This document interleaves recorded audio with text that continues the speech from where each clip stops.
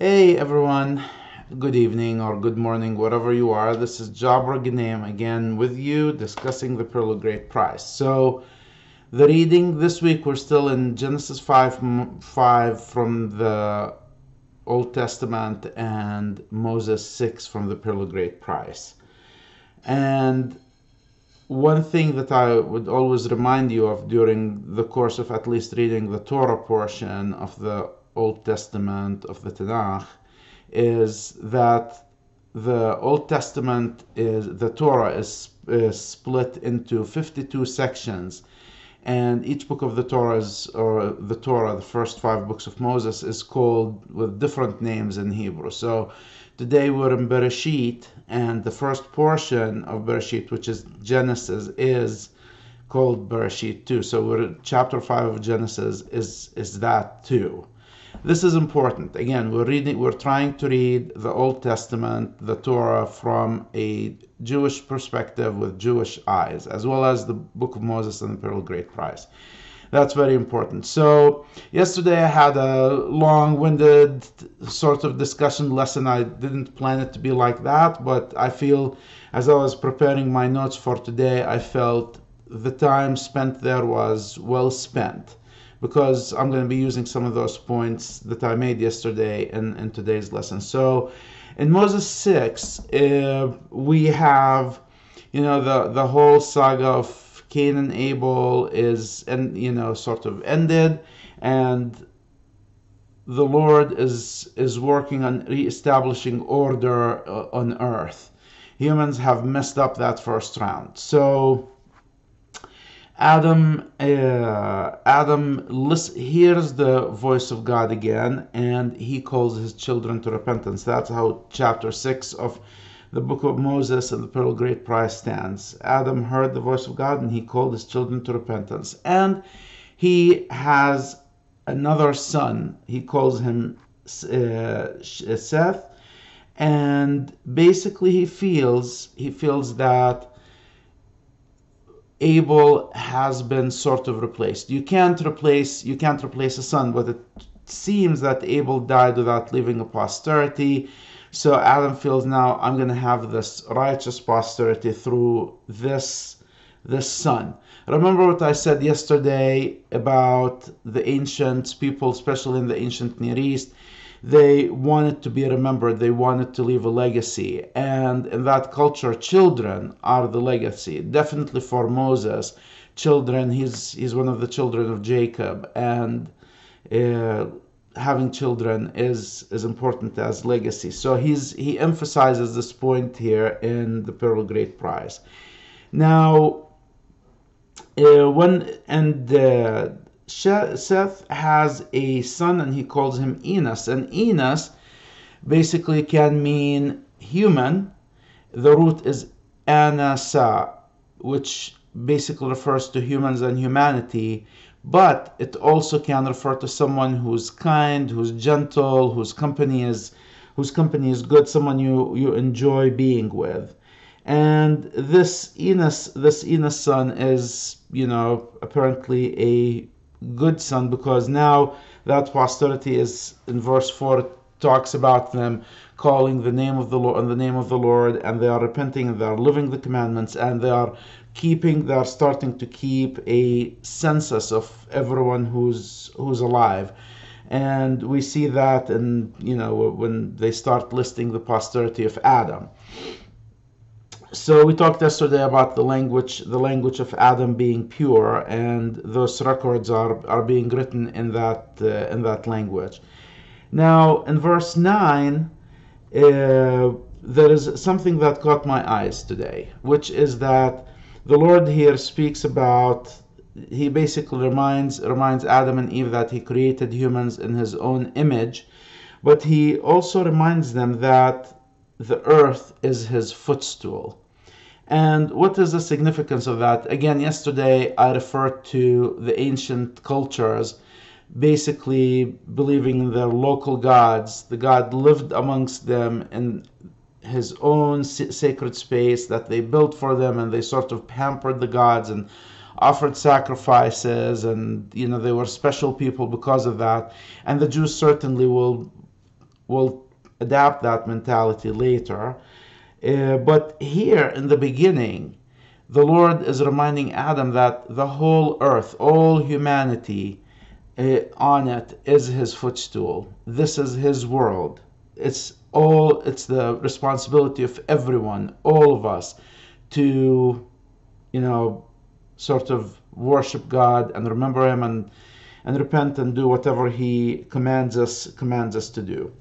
But unfortunately, as we see later on in verse 15, what we have is, we're having these patriarchs living many years, and I think that was by design. I don't think those hundreds of years that they lived was necessarily an exaggeration or some misnomer that we have in there. I think it's intentional because they are just having all of this posterity and multiplying and replenishing the earth and doing exactly what the Lord wanted.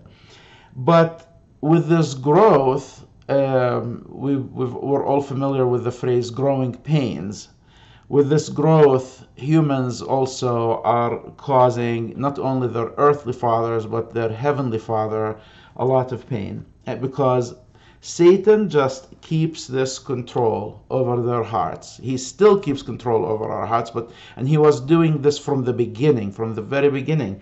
And it says in verse 15, there are, the sons of Adam, the sons of man multiplied upon all the face of the earth, and Satan had power over their hearts, and he basically caused rage in their hearts.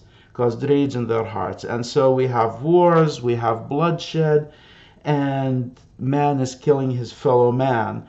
And here is the key phrase: secret works and seeking authority. And I'm referring to verse 15 here in Moses 6.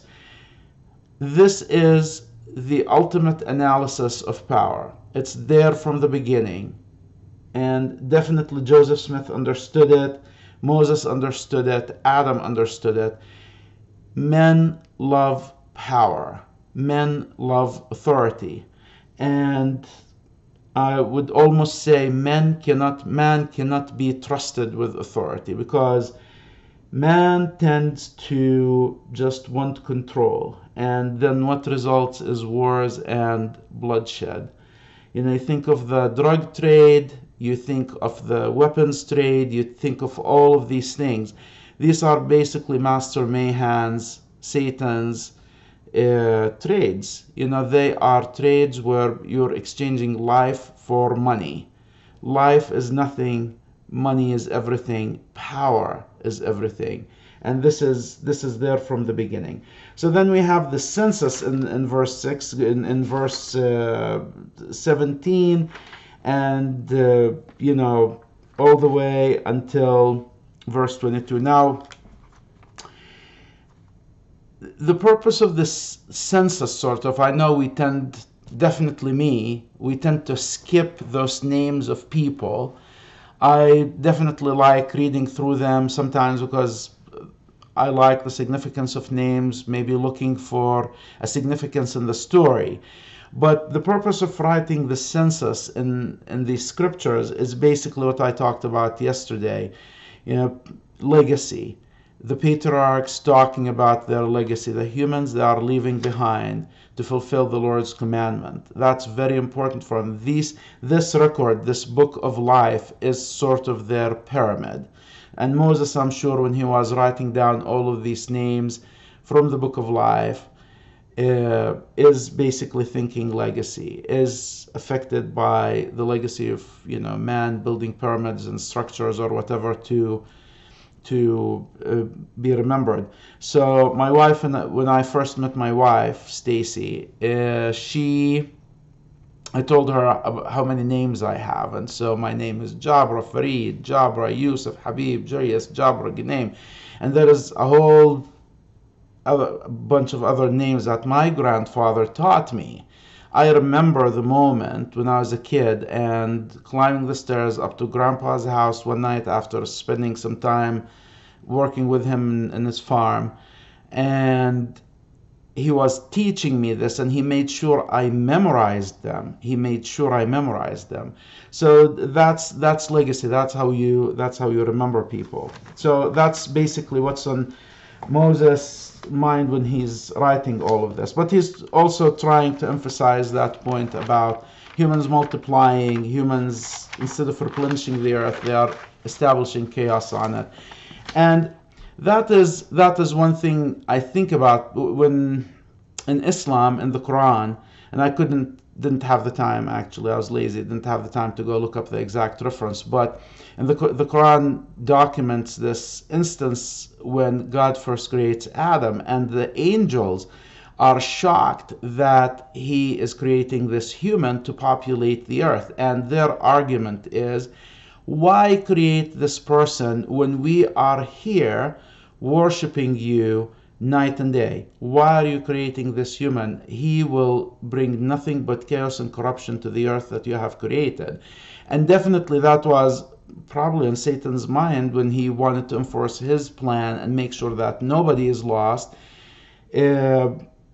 because this is the nature of man, unfortunately. But the cure for it is listed over and over again in Moses 6. So in the first verse, it talks about repentance.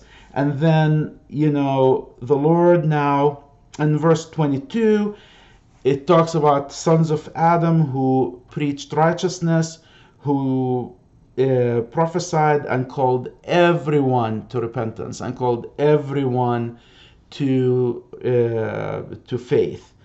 And so that is when the Lord is wanting to reestablish order on earth. And that's when he calls yet another man, Enoch. Now, in Hebrew and Arabic, he's either Achnuch or Hanuch. I have this 800 years old Arabic translation. It's transcribed from Hebrew by Sadiq Gawan. He was a famous rabbi, famous Arab rabbi from Egypt, from the area of Fayoum. And he spells the name Hanuch. And the word is Hanak. This is your Hanak in Arabic and in Hebrew, meaning mouth. And Enoch refers to that in verse 31 when the Lord calls him. He says, "Why are you calling me, Lord? My tongue is heavy. I am someone who has a heavy tongue. I'm a boy, I'm a lad, and everyone hates me." And it might have been a speech impediment like Moses, but also when you say someone in Arabic, in Semitic languages in general, in that culture, when you say someone's tongue is heavy, it also means that he has that, he says things as they are. Probably like a child in many ways, who says the first thing that comes to his mind about something that he likes or doesn't like. There is no filter. And so Enoch might have been that kind of person. I'd like to think that he was saying things, calling people to repentance, and I'll discuss Enoch more tomorrow. But he is this wild man, and we'll talk about this wild man point tomorrow. I'll talk about this wild man thing tomorrow. But this is what I have for you today. Repentance, the gospel being preached from the beginning. Repentance, faith are the way to restore order to the universe and to our world, and overcome what Satan always does, which is he stirs trouble in the hearts of man. He stirs us to be angry at each other. He stirs us to believe that life and money are interchangeable, and it's not. And that's what the Savior ultimately will teach us through the atonement. But that's for another day. Any comments would be appreciated, and don't forget to subscribe to receive this every time I post a new video. Thank you so much, and I say this in Jesus' name, amen.